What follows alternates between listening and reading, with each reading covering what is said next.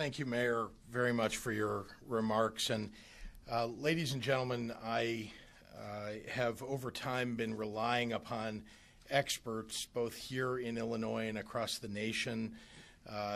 The research that they've done, the work that they've done has guided me in many of the decisions that I have made. I thought it would be important to have one of those experts here today. It's outside of our Department of Public Health, who has some very important guidance and background on why this order is so important. And so I've asked the lead epidemiologist at University of Chicago Medicine to join us here today, Dr. Emily Landon.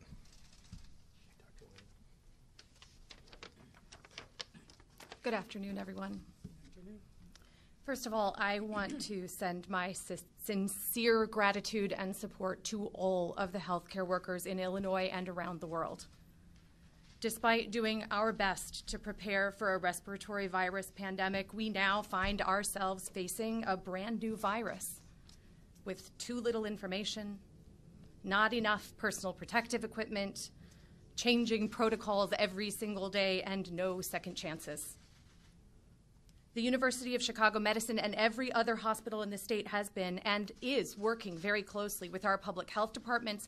Without these partnerships with each other and with public health and the CDC, we could not have made it this far, and we will not get much further. And so I also express my gratitude to everyone working in public health. All of us in the field of infectious diseases and the public health community are united in our efforts and agree with this course of action. I've spoken with many of my colleagues across the city and the state, and we all acknowledge that this is the only way forward. This virus is unforgiving. It spreads before you even know you've caught it, and it tricks you into believing that it's nothing more than a little influenza. For many of us, it may not be much more than the flu. And so it can be very confusing as to why schools are closed, restaurants are shuttered, and now the virus is taking what's left of our precious liberty. But the real problem is not the 80% who will get over this in a week. It's the 20% of patients, the older, those that are immunocompromised, those that have other medical problems, who are going to need a bit more support, some oxygen, or maybe a ventilator, life support.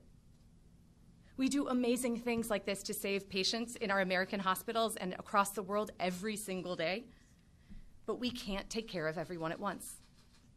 And we can't keep that low mortality promise if we can't provide the support that our patients need. Our healthcare system doesn't have any slack. There are no empty wards waiting for patients or nurses waiting in the wings. We barely even have enough masks for the nurses that we have. Looking back to the last time we were limited tools and having a dangerous infection spread quickly was the beginning of the 1918 pandemic. 2 cities in America made different choices about how to proceed, and when only a few patients were affected. St. Louis shut itself down and sheltered in place. But Philadelphia went ahead with a huge parade to celebrate those going off to war. A week later, Philadelphia hospitals were overrun and thousands were dead, many more than in St. Louis. This is a cautionary tale for our time. Things are already tough in Illinois hospitals, including mine. There's no vaccine or readily available antiviral to help stem the tide. All we have to slow the spread is distance, social distance. And if we let every single patient with this infection infect 3 more people, and then each of them infect 2 or 3 more people, there won't be a hospital bed when my mother can't breathe very well, or when yours is coughing too much. So in my house, we've made a lot of sacrifices. We don't go out anymore. This is the first time I've left my house in some days because I'm leading our efforts in emergency planning from my home. My son has traded in sports, a science conference, and the 5th grade bake sale for puzzles, e-learning, and some video chats. This isn't the life any of us expected, and certainly there are others who will make much greater sacrifices. And there are many more disappointments to come. But this isn't going to be forever, like the governor said. It will last longer than any of us want it to. But in the end, we will look back and see it as just a piece of what happened in our whole lives. And we have to remember that. How can soccer or book club be so dangerous? Why ask so much of people for just a few hundred cases? Because it's the only way to save those lives. And now is the time. Because the numbers you see today in the news are the people that got sick a week ago.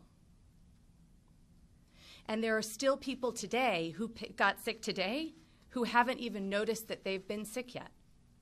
They picked up the virus, and it will take a week to see that show in our numbers. Waiting for hospitals to be overwhelmed will leave the following week's patients with nowhere to go. In short, without taking drastic measures, the healthy and optimistic among us will doom the vulnerable. We have to fight this fire before it grows too high. These extreme restrictions may seem, in the end, a little anticlimactic, because it's really hard to feel like you're saving the world when you're watching Netflix from your couch. But if we do this right, nothing happens. Yeah.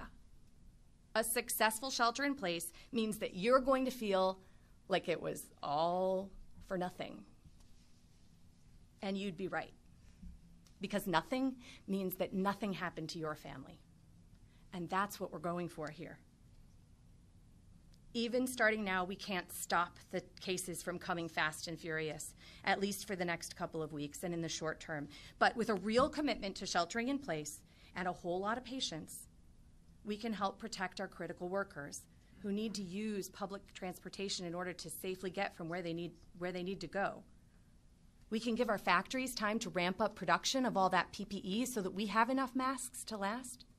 And we can make more medications and learn more about how we can use them to help save more lives.